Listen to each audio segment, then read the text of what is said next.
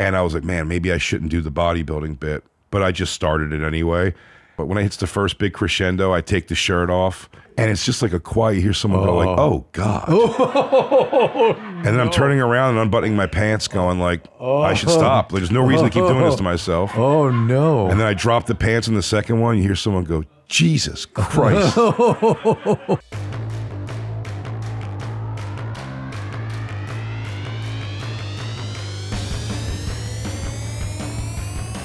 Welcome to Dr. Drew After Dark.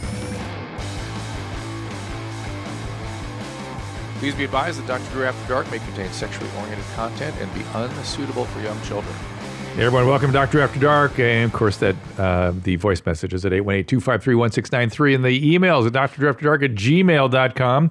Today it is my pleasure to welcome Big J Oakerson, bigjcomedy.com. I know Big J from the Skank Fest and from Legion of Skanks, which you can hear can you actually hear it when you guys do it? Yeah, they do it live Monday, and then they come out on Friday. At the Stand. And that was such a pleasant surprise. It was fun. Yeah, it was great having you. And when a guest of your caliber comes in, I really am like, we're only set up to disappoint you. Like when Lewis said you were coming on the show, I was like, no, like what? Like, why? He's gonna not like us afterwards. No, I loved it. And not only did I like the humor and like the whole vibe and like your audience, which by the very dedicated group that shows up there, but there was superhuman feats afoot. Watching Lewis just with flame torches and dabs and smoke so much weed and did not miss a step. Like it didn't slow him down at all. I can't believe it. He's always that slow. That's the secret. It's like the Hulk who's always angry. No, but in all seriousness, all you guys are so quick. It's like you got to keep up. And I'm not even as a compliment. It's astonishment that I had to really concentrate to keep up. And you guys were just ripped on bongs and dabs. Like, how do you do that? That is horsepower. It's high tolerance. It's probably terrible for us. I don't know. I was very impressed. Also, the bonfire on Sirius XM. Tell people about that. It's me and Dan Soder. We do 4 days a week, 3 live, 1 pre-recorded, 5 to 7 p.m. Eastern on Faction Talk Sirius XM 103, which is going all. It's all their whole talk channel now. And I'm going to try to get to the Skank Fest this time. My wife wouldn't let me go to the last one. I was fully ready to go. It's fair. You said you had a trip planned. I had a trip planned, and she was convinced I was going to get COVID if I went there. Did anybody get COVID? Oh, I'm sure it was a super spreader.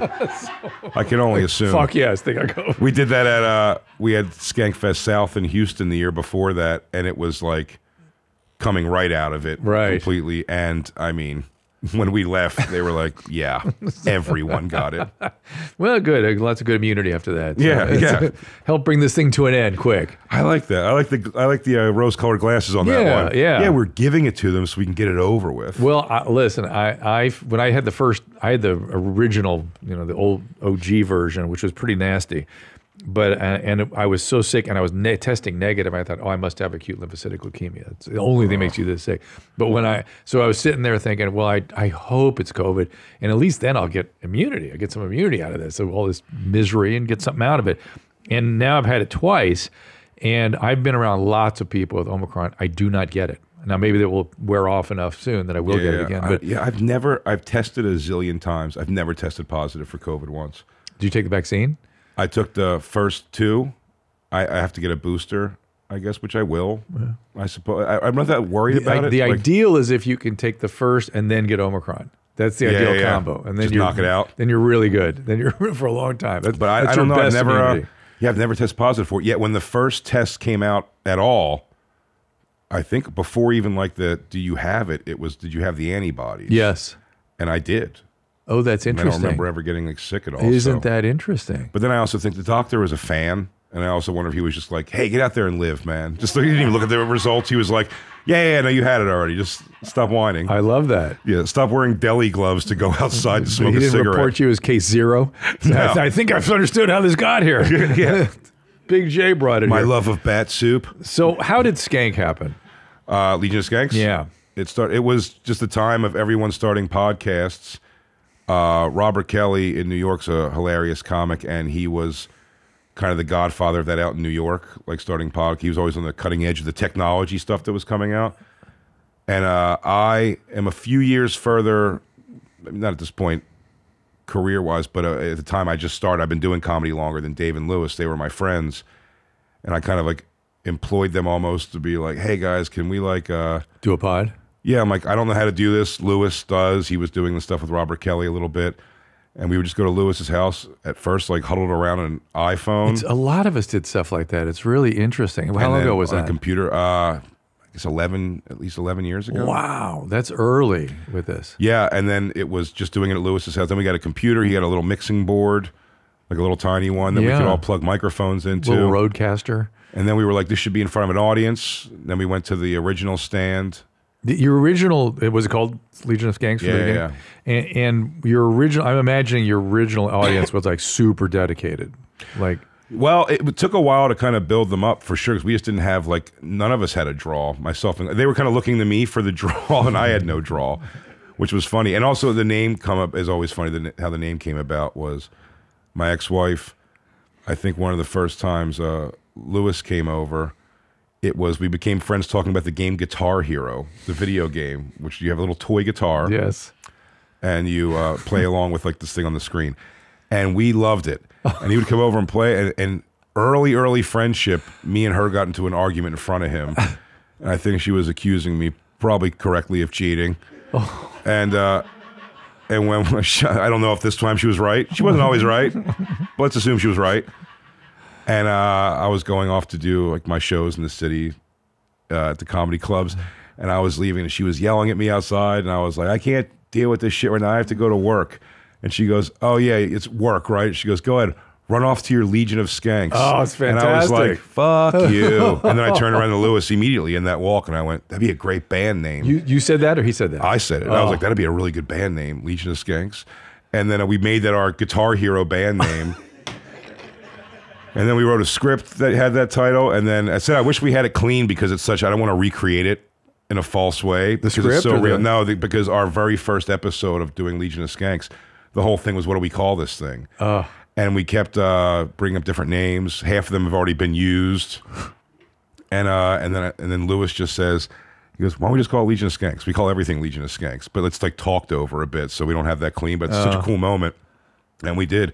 And to what it's become is pretty amazing. But it's all, yeah. My ex-wife's going to come for that copyright eventually. I was going to say, I wonder if she's going to try to come after you for that. I tell the story too much. I should probably be keeping that story more shut until this divorce is final. Oh, shit. Oh, shit. Oh, I'm like, anyway, we owe her a lot. I mean, what's really funny about that, it was, as a gift, Dan Soder, my radio partner, my girlfriend, got me an Xbox with all the Guitar Hero stuff again. So many years later, you know. Yeah. And I was at my apartment playing it, and I messaged Lewis. I video messaged Lewis, and when he answered, I just unpaused the game and had him seeing that I was playing Guitar Hero, and he goes, I'll be right over. He comes over with his girlfriend, Kimberly Congdon, another brilliant comic at the time they were dating. And she's so funny because she sat on this couch and watched me and him put on these guitars, and the Legion of Skanks name was already in there. And we clicked, this is 4 years ago. It's not that long ago for this to not make sense. And me and Lewis looked at each other with such genuine emotion. And I think Lewis or me said, like, this is crazy, man. I go, this is where it all started. And Kim Congdon sitting behind us on the couch, she goes, did you guys just look at each other holding toy guitars saying this is where it all started, like you're Metallica in the garage in San Fran? And it's so, it made us feel immediately silly, and I was like, yeah, I guess it is kind of dumb. And do you guys remember we called it Guitar Hero? Yeah. Do you remember Guitar Hero? Absolutely. That was like my entire college. Yeah, because young males, particularly younger, there it is, younger males, if you were watching somebody play Guitar Hero, what you will see here is somebody going click, click, click, click, click, click, click. All you hear is the clicking, because that's all they're doing is clicking these little colors. You're just keeping a track playing by not missing the buttons. Yes. But I will tell you, at the time that came out, I had a lot of like alone time during the day. I think my daughter was like a baby still, and like, you know, I was home with her during the day, but on the downtime of that, I could do, you know, like, and I was like, oh, you know what, I should learn how to play the acoustic guitar. I have one. And I got the Guitaring for Dummies. Yeah. And I think I learned the chord progression of Romeo in Black Jeans by Michael Penn. I don't know why that was the one I chose. And then Guitar Hero came out, and I was like, oh, my fat fingers work way better on these buttons than trying to do this to a guitar. And I'll never figure. Pete Corielli is a comic who has one of my favorite simple, fast bits ever. And he was like, I tried to learn how to play guitar recently, and all I've learned was that if I didn't know somebody already played the guitar, I would just say it's fucking impossible. And that is how I feel when I look at it still. I'm like, I couldn't even guess how to begin. And something about that Guitar Hero is so satisfying. It was so satisfying. It feels like you're playing with a band. Especially when you can't get through a song a few times, and then he goes, finally got through Freebird. Like, did you though? Oh my God! Like, I play on Expert where you have to sometimes hold 3 buttons at a time. And as my wife often says to situations like this, definitely not a chick thing. No, definitely not. No. Yeah, it was definitely the young male deal. Well, I love that story, and I thank you for sharing that. Where can people find it? Just the podcast, just download it. Gas Digital. Subscribe. Yeah, subscribe at Gas Digital. But all the newest episodes, the newest, I believe, 8 episodes are available.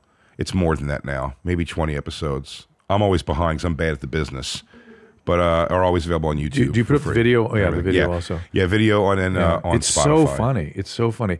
Do you remember though? It's ridiculous. We call it the most offensive podcast to try to avoid trouble, but it still gets us. You get in trouble?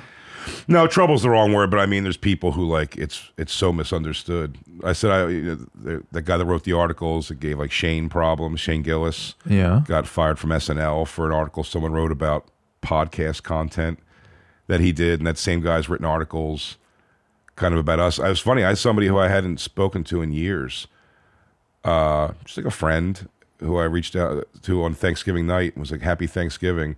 And she sent back a link to one of those articles and was like, hard pass. And it was like so weird that people can get so like read an article and be like, but you know me and that I'm not a Nazi, homophobe, whatever. Hard pass on you just even being a friend? Yeah. Just like hitting her up. Yeah, it was crazy. It was pretty, because they didn't like what somebody, I spent the next hour breaking her down through text of how ridiculous that sounds. I'm like, someone you know is like, you're like, like, someone said you're a Nazi in an article, so like, well, then you're probably a Nazi.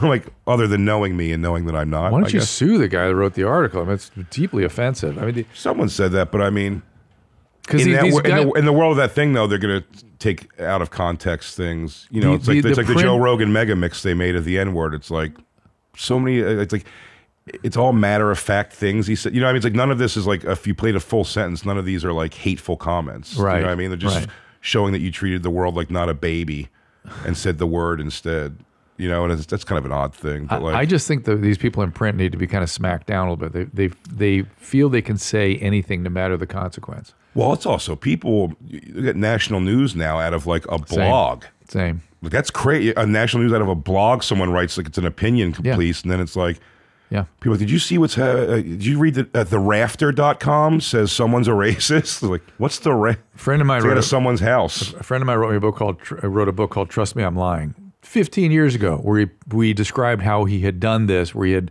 manipulated on behalf of a company sort of stories about their products in the traditional press by writing a stupid blog, getting somebody on Jezebel to cover it and comment on it, and then somebody to put it on Twitter, and then picked up by ABC News, and off we go. Yeah, someone told me that they know a person who's like a troll who does that, and that they said, like they were hanging out one day or something, and he's like, yeah, how do you do this? Like, how do you get the legs on it? And he was like, pick a celebrity. Pick a celebrity that you want me to give like a rough week to. Jesus. And like I forget who it ended up being, but he just showed in the few minutes like that you can get a thing going where like it's getting some sort of traction, or Page 6 is picking it up on something where it's disgusting. And then it's something that goes. I guess he made it so ridiculous it was easily disproved. Yeah. But like you still get that accusation like out there like that easy. I hate and catch his legs. It's weird. Wow. And did you restore your relationship with this woman? No, I wouldn't probably hang with that person again because they're that easily influenced. Is a weird thing to say. Someone you know isn't someone you know because you read an article is bizarre. So no, but I mean, I definitely made them. Like by the end of it, they were like, "Well, I hope you have a good show tonight," and like trying to like kind of come back around to it. But it was definitely. Where'd you grow up? Philadelphia. And how'd you get into comedy? I was always a huge fan of stand up. Who? All of it. Genuinely all of it. If it was coming on, I always use the example that, Carrot Top is the person that's supposed to be like laughed at in comedy. Yeah. And I'm like, when I was watching Comic Strip Live or Caroline's Comedy Hour, and they were like, tonight, Carrot Top. I'm like, sweet. I'm in. Gonna get to see some new top props. And there was no one who I. How do you think that happened? Didn't really like getting it. I don't know. My thing was always to make people laugh. I think that was kind of my. Like in high school, my junior high place, school my place in school was like to make. Yeah. It wasn't going to be the athlete or the ladies' man or the suave guy, so it was funny. And I would probably watch a lot. My guess, without even exact examples, was I would just go regurge what I heard at school and use that kind of to be funny. And then when my stepfather brought Dice Clay into my life, oh boy, that was huge. That was huge. To go to school with those jokes at the age I watched that, probably like 12 or 13. Yeah. Oh, I was a legend at that school after that. So were you saying the poet, the whole thing, whatever I could bring from it, yeah. The whole thing. And so being a huge fan of it, after high school, I think I took a year off and then went to community college in like South Jersey somewhere. And I just met up with a friend from high school, and she said like, we were just kind of catching up. She was like, oh, I thought you'd always try doing comedy. And then I was like, oh yeah. Yeah, maybe I should try to. I didn't even think. I'm like, I don't even know what the lower levels of that is, because I assumed anyone on TV, even on those showcase shows, which I know now are like, there's a zillion people who do those shows don't even do comedy anymore. But yeah.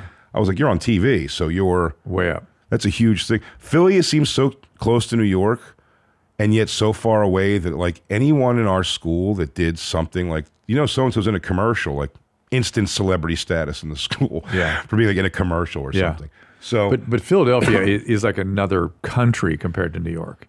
I mean, it is. You know what I mean? Yeah. And historically, I mean, those states were little countries. I mean, there's some of that cultural and that it's just the distances. Big cultural difference for sure. Oh my God! But the distances used to be massive. Now it's those 3-hour train ride. Yeah. Well, so not even. Yeah. But they but so when I was in Philadelphia the next day after she suggested I try it, my friend asked me to go to South Street in Philadelphia to buy sneakers or something, and I never saw it before. There was a place called the Laugh House. I've never even seen a comedy club in person before. I was 19, and I went in there, and they said their open mic was on Thursdays. I looked into it. I think it was about a year into this being an all-black comedy club.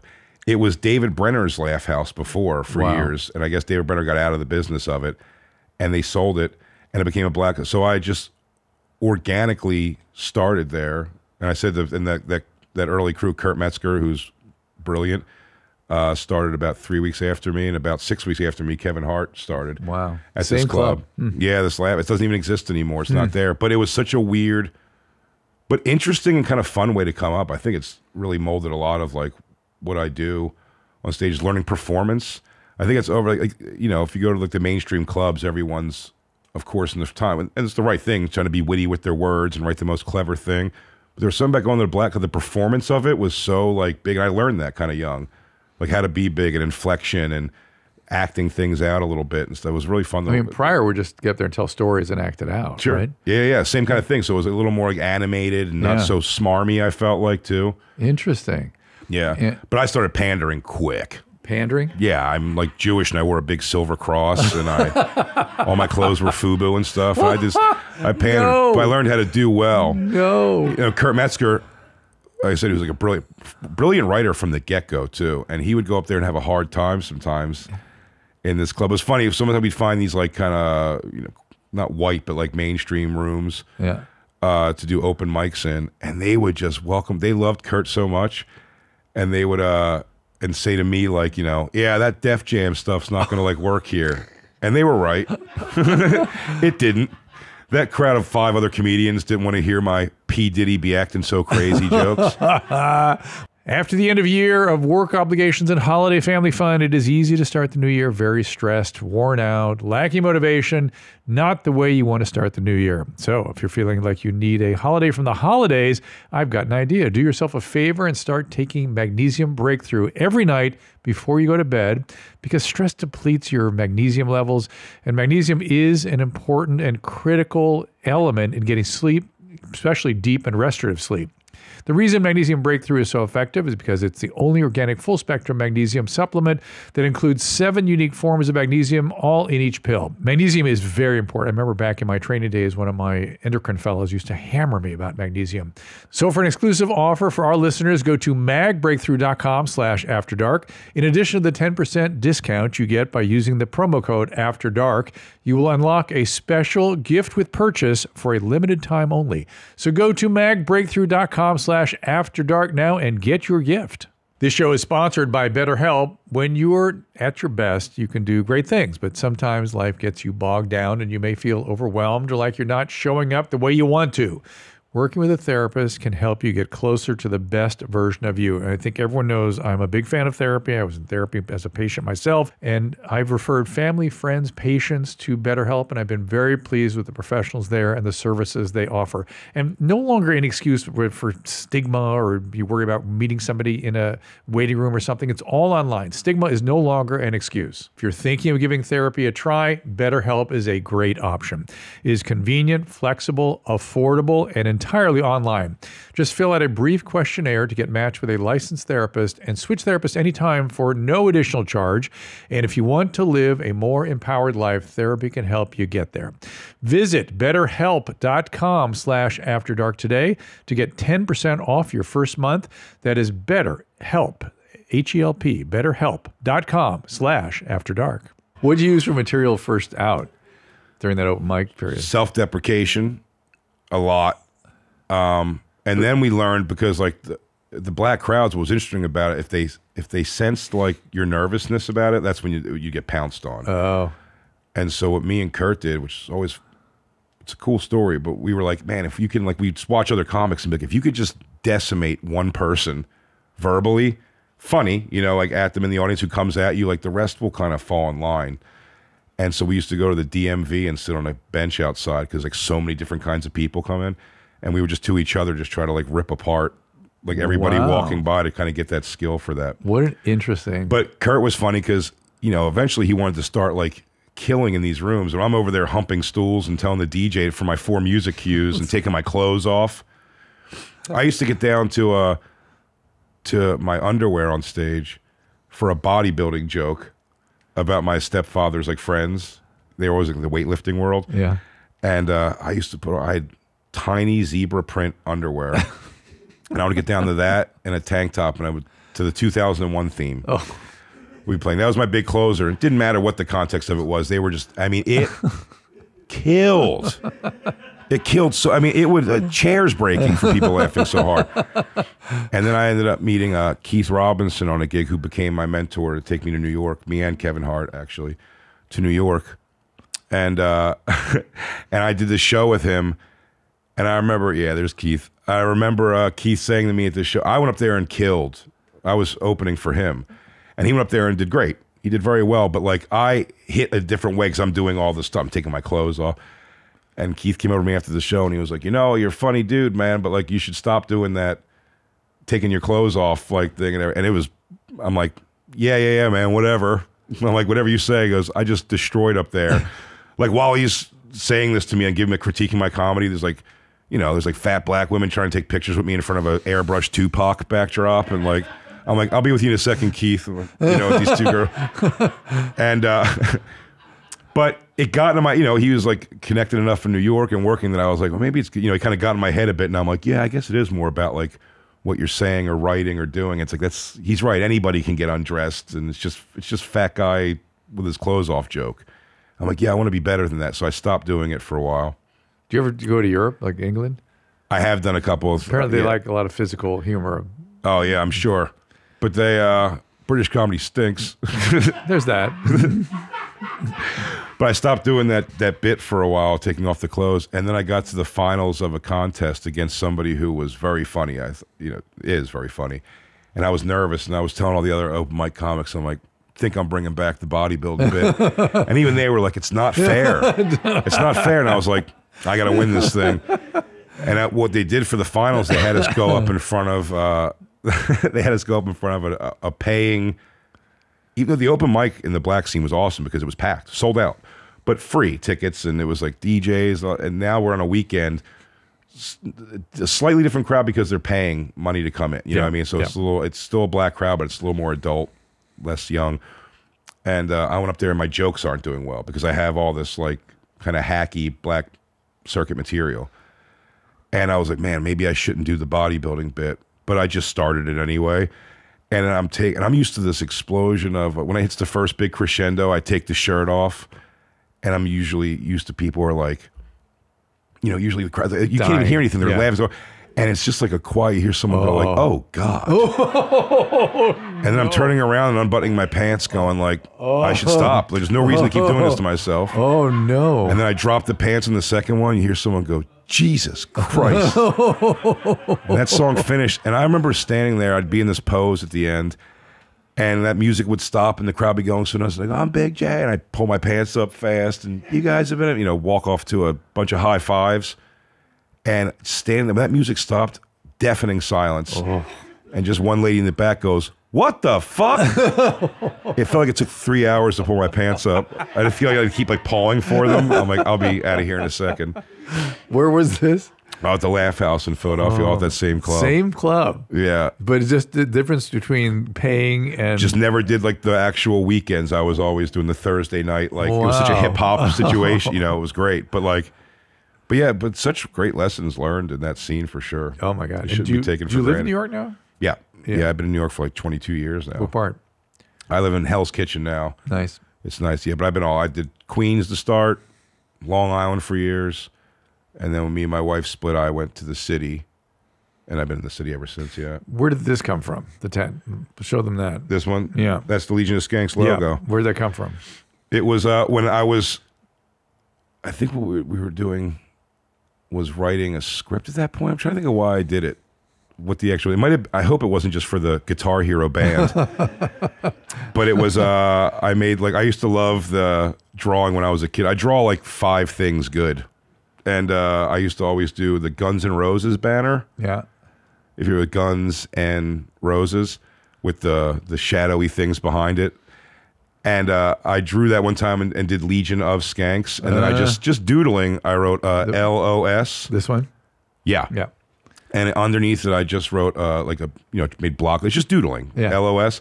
And then I was like, oh, it would be cool too if it was like X's instead of periods, like LOS. And then the other X would be this, and I just made it a face. So it's the O from LOS. And then people redo it in many different ways. It's a contest. Possibly thousands of these at this point. There's so many. Yeah, people have. When I was on the show, you guys, we looked through a bunch of tattoos. Oh, it was the people, vying for. I mean, now they got tattoos that are like, they're mind-numbing to me, where it's they're like elaborate. A picture of the 3 of us. Yes, like, that's the one I saw. It was the guy was on his calf or something. Right? Was it that one?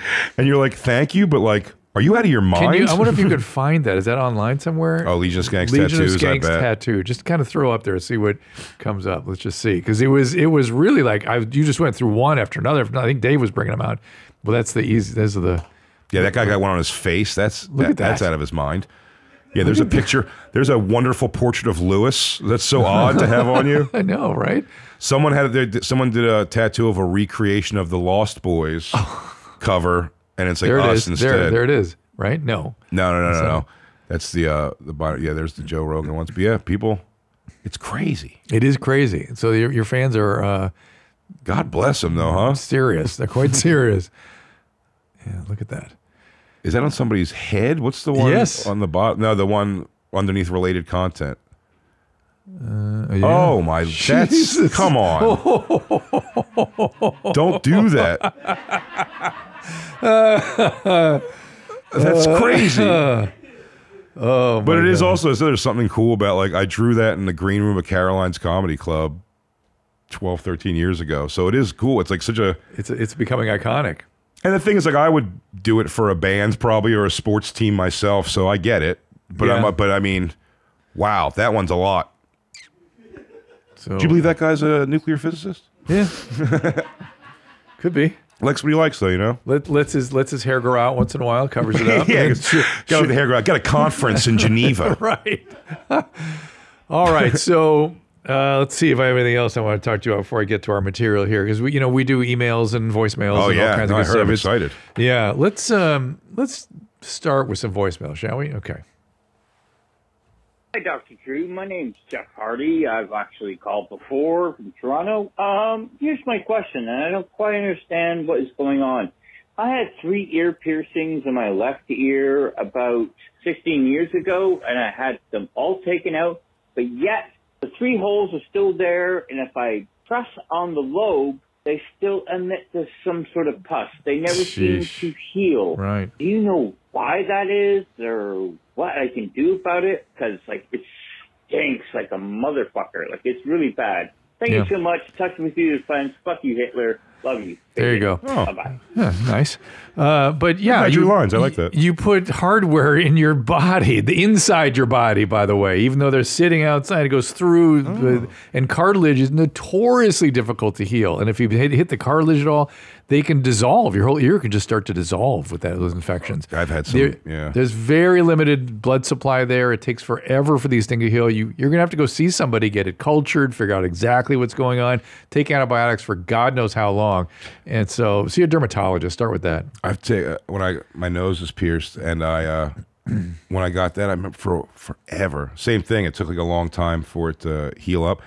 And it would smell terrible, like you're saying. And someone said, and I don't know if it's true, but they go, yeah, it's the inside of your body you're smelling because there's like a hole right in your nose.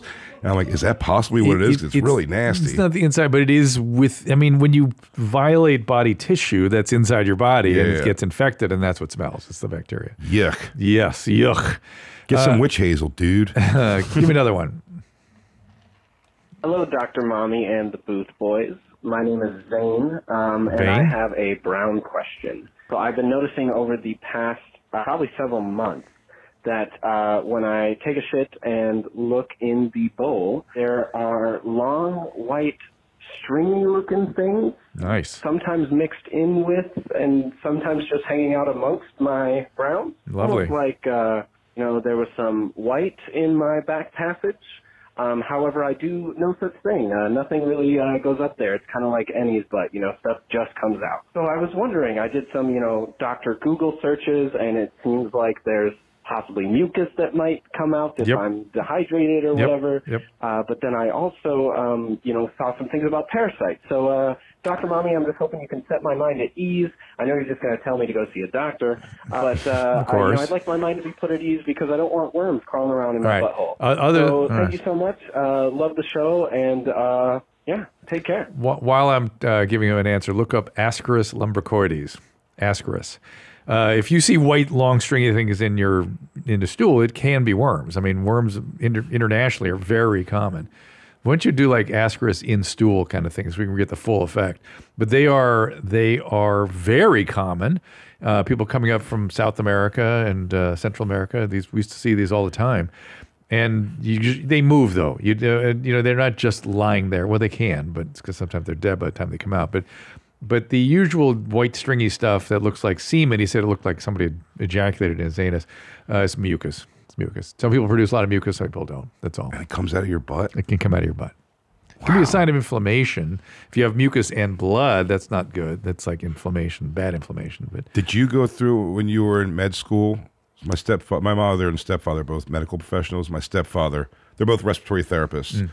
My stepfather should have been a surgeon or something. He's like a brilliant guy, but watching him, because he's so smart, like when he was in school for all the medical stuff, like you become a hypochondriac. Yeah, it's called medical student syndrome. How many times he took me to the emergency room because I was like, I think I have a stomach ache. He's like, is it hurt here? He goes, appendix, we got to go. I'm like, I think I'm all right. Yeah.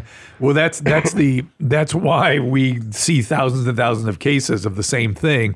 So we develop judgment around these things. First time we see them, everything looks like that. Yeah. The first time you read about it, it's always the worst case. But when you see over and over and over again, different contexts, different presentations, you learn some judgment. And unfortunately, when you're dealing with your family, what happens, you go from sort of denial, like it's nothing, to, oh my God, it must be leukemia. It's like, shoo. Age has done that to me, a nice number too. Everything, like I had a jammed thumb that I am now, I'd say about 85% now. 7 weeks. 7 weeks, it's been in pain where something felt really wrong. I was worried about what this could have possibly been.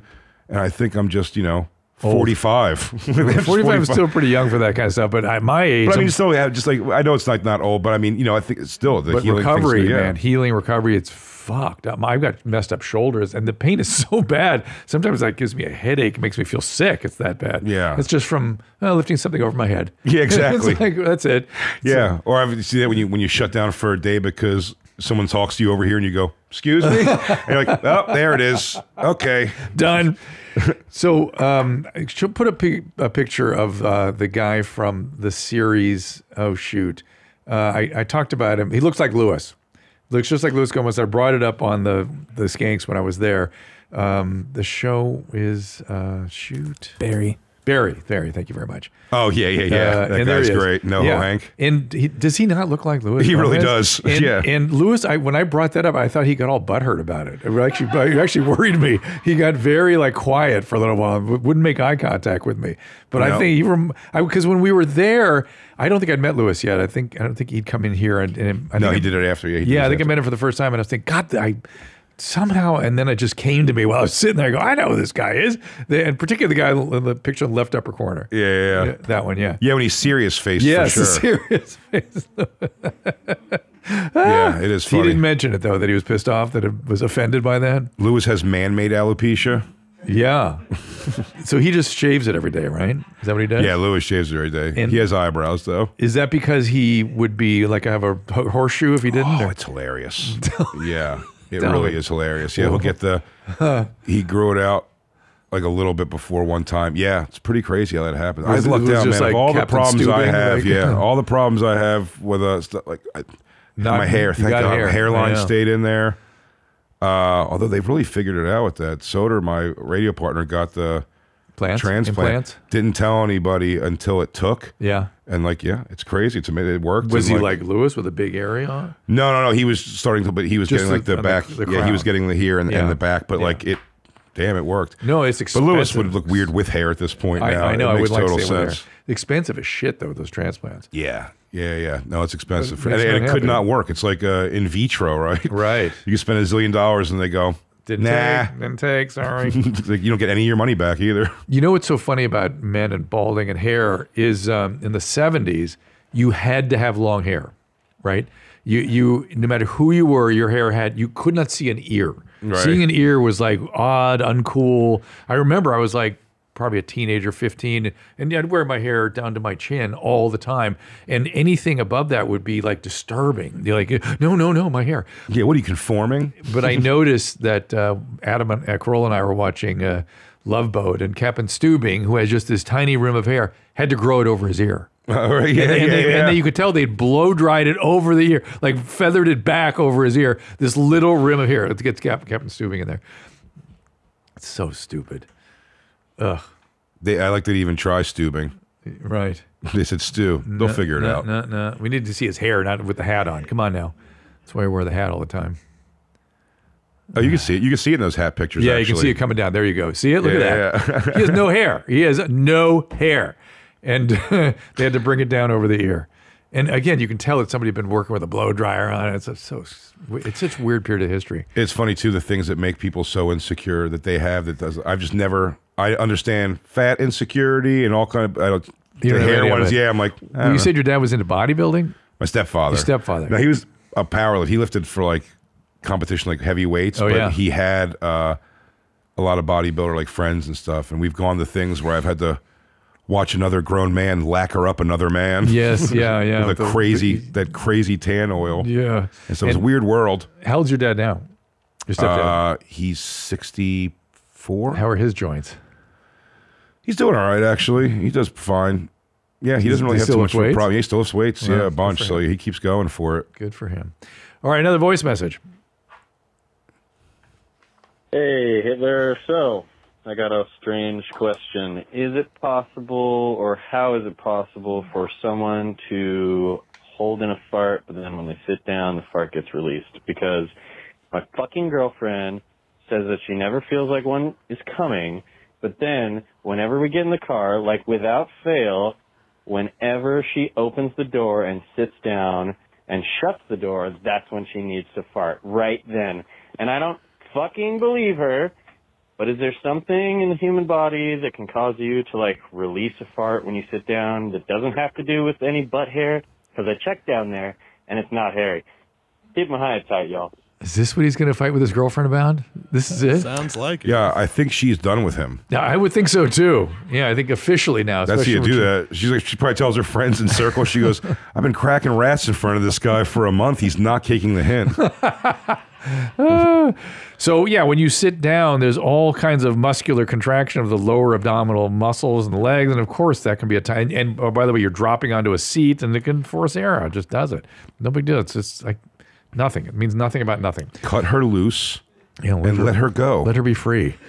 If it's meant to be, she'll fart back into your life. Here is Jason. Over the last few years, I've noticed that when I drink alcohol, not every time, I have a 20-minute period of stinging sensation in my dick after I ejaculate. Only when you drink. It stings and I feel like I have to urinate, but when I try to piss, very little comes out. Pissing makes it feel better, but the pain instantly comes back when I'm done urinating. And it ends up being 20 more minutes of stinging and eventually it goes away. Let's see. Only when I'm drinking, but not every time when I drink. I can have 6 beers a day, nothing happens. 2 beers the next time, stinging pain, but it never happens sober. So I've been able to pinpoint that it's alcohol, but why? Not an alcoholic, afraid to bang while drinking now. This is my favorite time to slam the clam. Okay, so alcohol is a well-known irritant of the urethra. And the irritation and the split pee and all that stuff is just him having irritation of the urethra. It's not infected, it's just irritated from the alcohol in the semen. Why it's just from the semen, I don't know. And why it doesn't have it every time, I don't know. But it's sort of a nothing. But beer particularly, beer is actually he drinks beer and beer is the biggest culprit of irritating the pee hole, as you would say. Yeah. Yeah. That sounds horrible. Big J says, yeah. It's very, people, listen, urethritis of various stripes is very common. It's funny, speaking of the thing, I tried a cycle of steroids towards the end of high school once. And what happened when I would have sex, after I would ejaculate, or while it was happening, I would get blinding headache pain in the back of my neck where it was like I'd see white and I'd have to like lay down. It was a very scary thing. And I remember I went to the hospital finally for it and the doctor came in. It was so, I don't know if he even looked up from the clipboard. He goes, "You doing drugs of any kind?" And I was like, "No, I don't do drugs." He goes, "You're not taking any kind of like over the counter or anything?" And I was like, "Is this confidential?" Because I started a thing of steroids. He goes, "It's spiking your blood pressure. Stop taking steroids." And I went, "Okay." Never happened again. Never had the problem even sort of once again. It's called postcoital headaches, and they're very common. They can be an aneurysm, or they can be nothing, or they can be blood pressure. It's scary. It feels that's what it feels like. You're like, how am I? Out of nowhere in the back of the head. It didn't make sense. It's typically in the back of the head. Yeah, it's sort of typical. What were you taking? Equipoise. I think it's like a horse steroid. Wow. Where'd you get it from? How did you think to do it? Or was your dad's friend supplying you? Or no, I think my stepfather did it too for a little bit. Like also, and I was like 19, I think, when I tried it. But like, it works.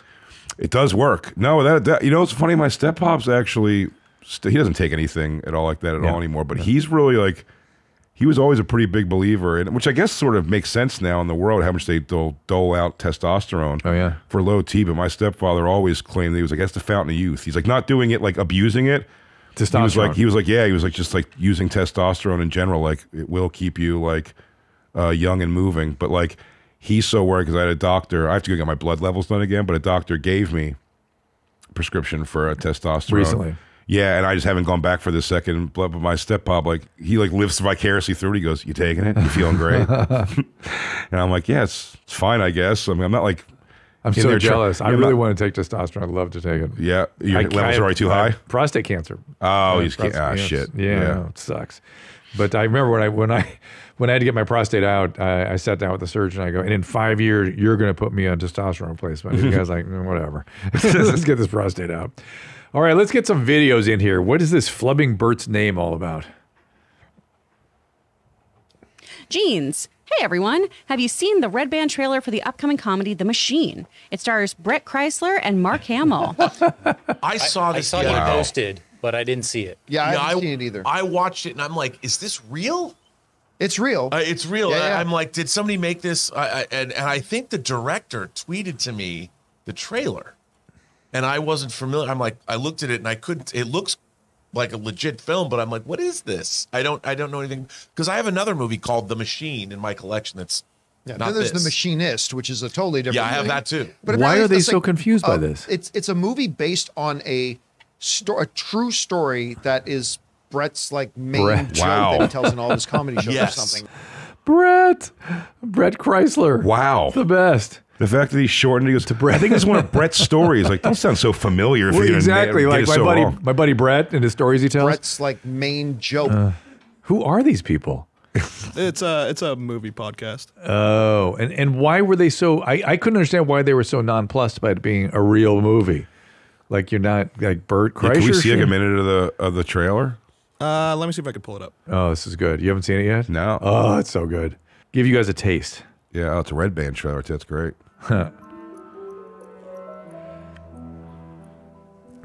My father was no criminal. He was a salesman. And then you stole the only thing he ever cared about. Sorry. Made him say, fuck honest living. Mark If you Hamill. want respect, you have to take it. And from there, he built our family. Oh my God. I'm your origin story.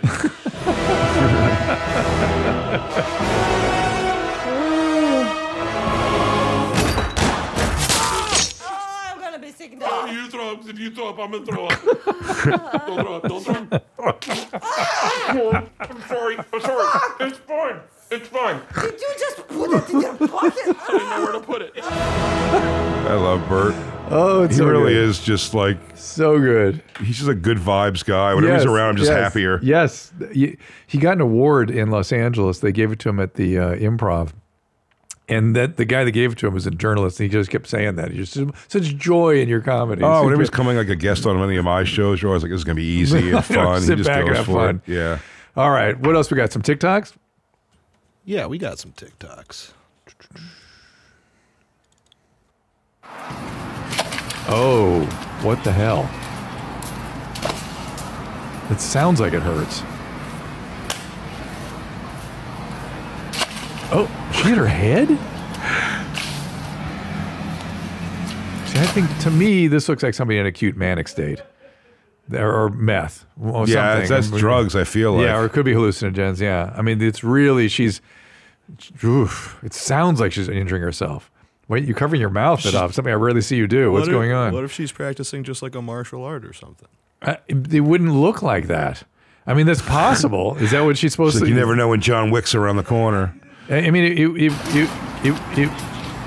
I think that's what she thinks she's doing.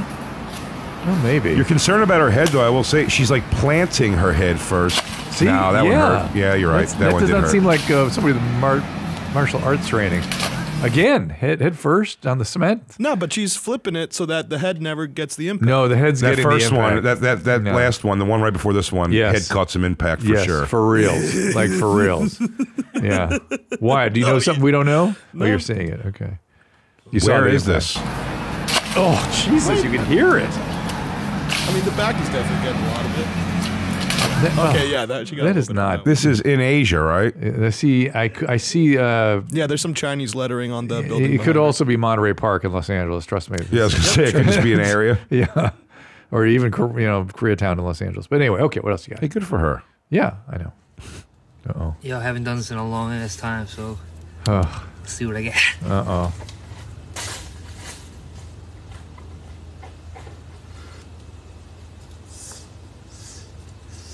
Pulling himself up the tree without his legs. Good for him so far. Oh no. Don't fall. Oh, Jesus. Oh my God. He's okay. Does he get up? Holy shit, bro. Wow. No kidding, bro. He's pretending that he intended to do that. Holy shit, bro. You know, I couldn't imagine being light enough to pull myself up a rope that high. Yeah. And then also being light enough that if I fell that same way, it wouldn't shoot my asshole through the top of my head. I couldn't imagine falling like that. That kind of fall, I can already know my reaction. I keep saying ow in a scared voice and looking at people around. I go, ow, ow. Is it bad? Somebody get me. Is it bad? I don't feel my feet. Oh, that's good. You're just like, bro, what was that all about? Brah. Whoo. Okay, give me another one. Here's how men communicate with each other. Hey, man, you want to go out to the restaurant? Yeah, what time? 7:30? Okay, I'll see you there. That's how men communicate with each other. Here's how women communicate with each other. Hey, what are you doing tonight? I don't know. My hair is all fucked up. Well, what do you want to do later? I'm not sure. The conversation goes fucking everywhere. This type of conversation is very natural and normal for them. When I say men and women, a better description would honestly be masculine energy and feminine energy. Because there's a lot of women who can have masculine energy and a lot of men who can have feminine energy. Feminine energy is very flowy. Masculine energy is very directed. When you go and you're talking to girls, and you want a vibe or chemistry with the girl. When a girl's like, we have a vibe or we have chemistry, what she's really saying is when I talk with him, it feels like this, and it feels natural and normal. And so, hey, coach, can you just tell us what the workout of the day is? And by the way, my wife definitely communicates like that. We make fun of it all the time. Oh, yeah. Oh, boy. We'll ask a question and we'll get an answer from something that happened 3 minutes ago. Yeah. It's like, okay. Anyway, you're done with that one? Okay. Let me ask Chicks, again. am I right? Yeah. I mean, medically speaking, chicks, right? Yeah, just don't. I only have my wife to compare everything. Is there more? Do you want to smell them? Oh. How it smell? Oh, geez. Smell it. No, because you got a lot to say about these things. So, smell. How it stink? Wow. Do it smell bad? Real bad. Well, I do envy, I really do in these situations. And I felt this way when I went to the gathering of the Juggalos as well. Oh, you went to the gathering. I want to hear about that. Okay. Lack of body shame. Yeah. I'm like, I kind wonder, of admire it. how much, how unburdened is this guy? Yeah. If I was in a situation where they were like, hey, man, you got to take your shirt off and be on camera, I'd be like, well, I mean, give me a bullet and a gun for after, because I can't listen to what people are going to say about that. And this guy just lives it. I remember at the gathering of the Juggalos, I'm like, God bless all of you for just not giving a fuck. Did you go up on stage with him? Oh, yeah. No, not with the Juggalo. I went up and did comedy. Oh, you did comedy. But anybody throw anything at you, or did you have to have security or anything? No, the first I did it twice. The first time I did it was that was a weird situation because at the gathering? The second time was a little more like they kind of figured out the comedy part of it. Oh, yeah. And it was still like you're not going to really get much jokes off. You kind of just got to like fuck with the crowd. And Yes, stuff. yes. But the first I didn't realize what their whole thing was. Which part? The Juggalos? Just like their family and because they're all white rapping that they have to really like tread lightly on like any kind of race issue. So I was like, man, for a rap festival, there is 0 black people here. Oh. And then one black guy stood up in like the back of the audience and he was like, what about me? And I was like, one Jugga bro does not whatever make. And then they just started like, and then someone stood up and goes, hey man, it doesn't matter what color we are. We all bleed clown. And then I asked into the microphone if I could stop doing comedy then. I was like, can I stop? I don't even know how to reply to that. We all bleed clown? That's them, man. Yeah, I've wanted to go to the gathering for a long time. It's a very, very, those guys rule. Yeah. Like the actual 2 guys from, I think Violent J has medical issues His now. heart. So yeah, he's having a lot of, and I watched a documentary on them where it was talking about anxiety too, which he's had it forever. I've had a lot of issues with that myself. So like, I really felt for him on that. But yeah, those guys are good dudes. They really did something cool. I think like Skank Fest almost in a way. 100%. We always say it's our kind of version of that. It's I agree. I mean, it immediately reminded me of that. On like an underground level, a misunderstood grouping of people. I'm afraid to go to I've been advised against going to the gathering, that if I went, I'd have to bring security. That's what they say. But I don't know. But the point is, I don't think you need security, but what I think, you wouldn't want to stay there. Yeah. You want to like go to a hotel or something.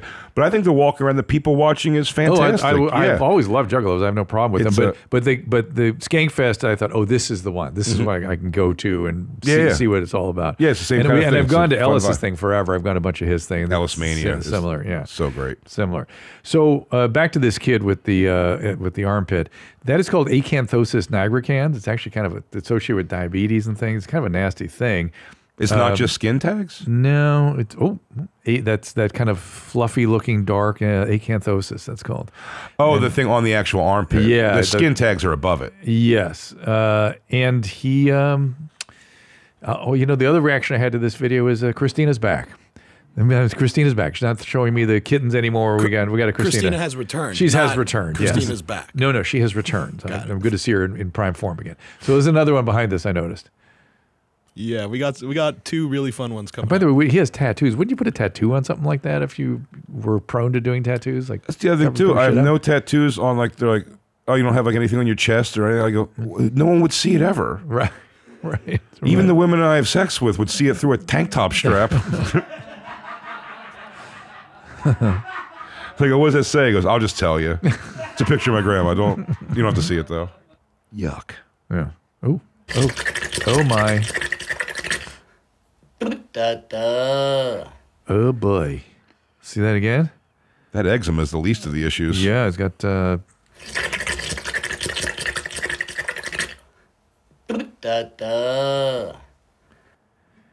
Sheesh.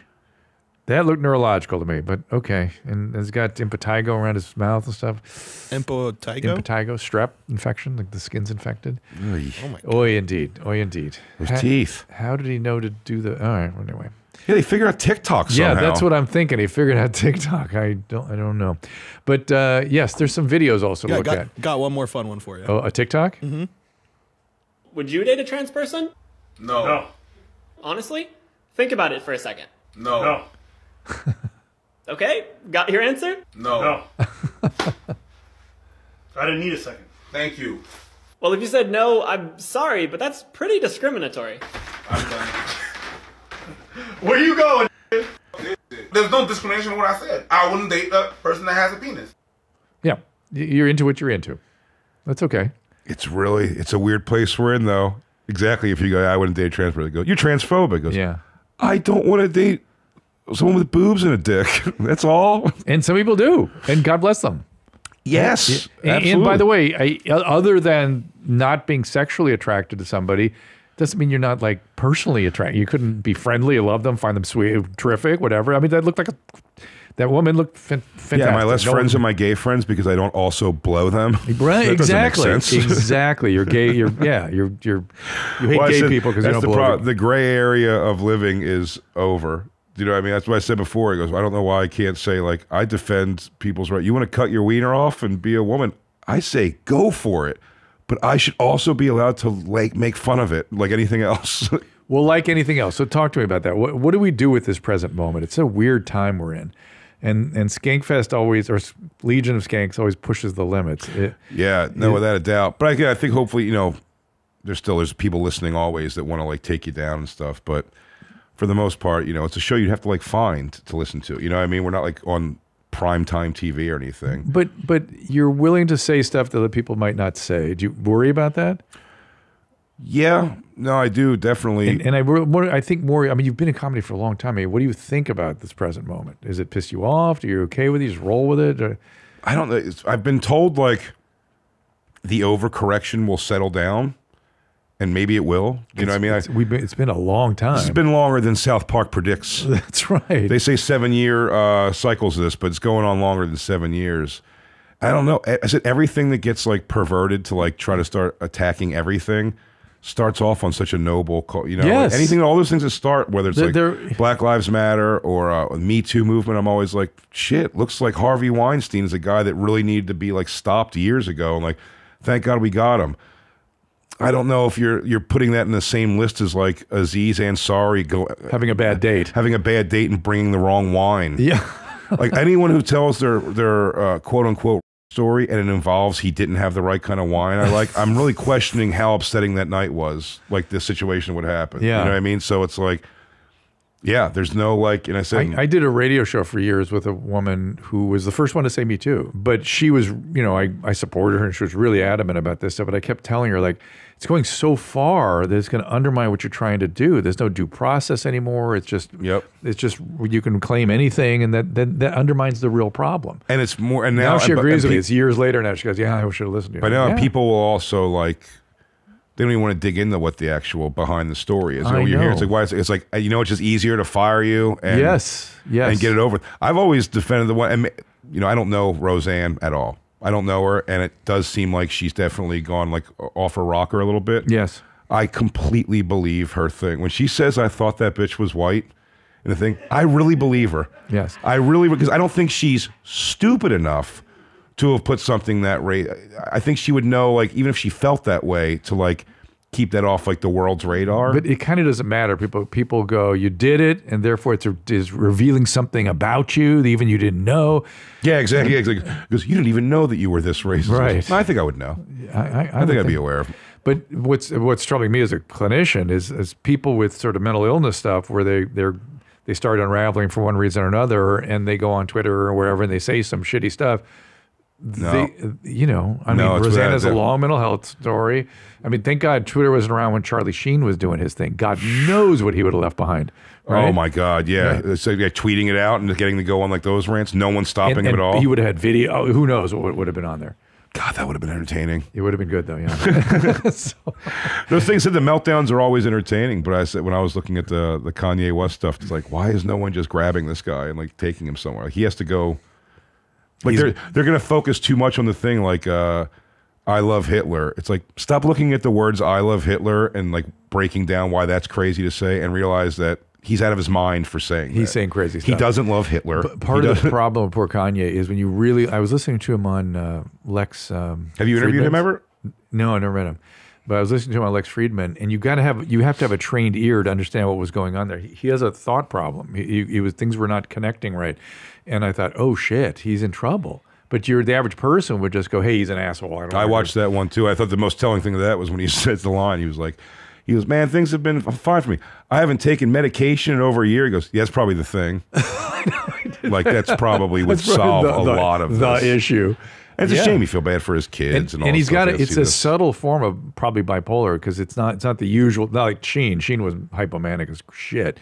And we got an RPC video out there somewhere, don't we? I've been waiting for this for quite some time, but I haven't had a chance to get to it yet. But is this you've been teasing? No, let me. Welcome to Lucifer's Light. I'm your hot host, RPC man, and we are here at 2395 Wagner House, apartment 2C, building AT 124th and First Avenue, east side of Harlem. That's right, guys. That's where he is. Right loud. I am here at 917-353-2913 or 347-281-3156 or 646-241-8615 or 646 917-353-2913 or 347-281-3156 or 646-241-8615. Okay, I'm here, guys. Yeah. So let me know, guys. Hey, what's going on, man? At 2395. Hey, I am here, guys. RPC looking for some hot guys who want to come over and party hard. Let me know. I just had a sandwich. I'm trying to watch what I eat, guys. I don't know, but it was a ham and cheese, but just didn't do me for shit. I don't know.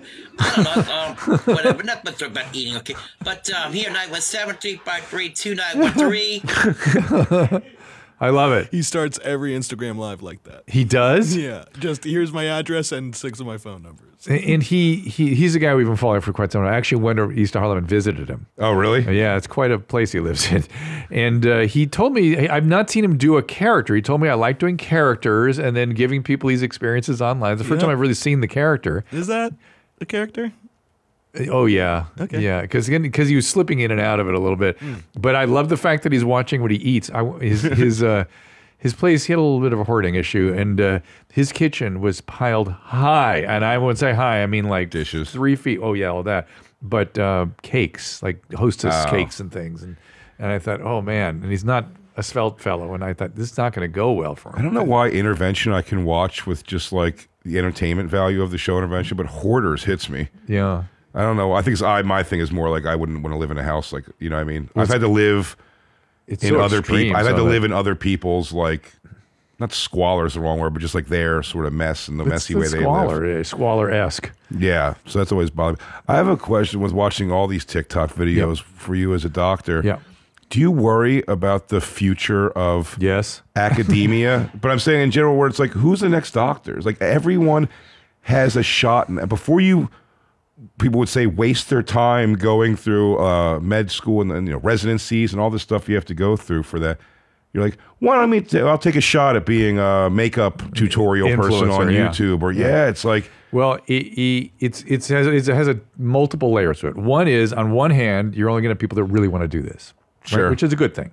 It needs to be a calling, or you shouldn't be there, because it is not. It's tough. Number one. Number two, the training is breaking down badly, where it's becoming all very algorithmic. You know, you just follow these flow sheets. Yeah. That's a disaster in the making. And they're trying to take doctors out of it and put nurse practitioners and sort of these, what I call physician extenders, out to see the patients, and then make all the liability go up to the doctor who he or she has to review all the records, which is impossible to do satisfactorily. Impossible. Can't do it. And so the system is fucked up right now, and the training is fucked up.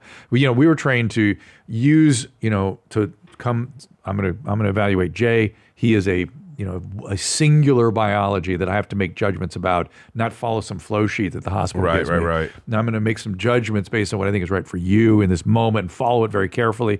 They're not doing that anymore. Yeah, I feel, it's like, I remember that movie that came out when I was younger. I forget who was in it, but maybe it was Steve Guttenberg, where like I remember watching that. He was like, oh, you can go, if you can't get into med school here, you can go to med school like in Granada or whatever. Yeah. Was that the Doctor? Was that show? That movie? No, it was called Bad Medicine or something like that.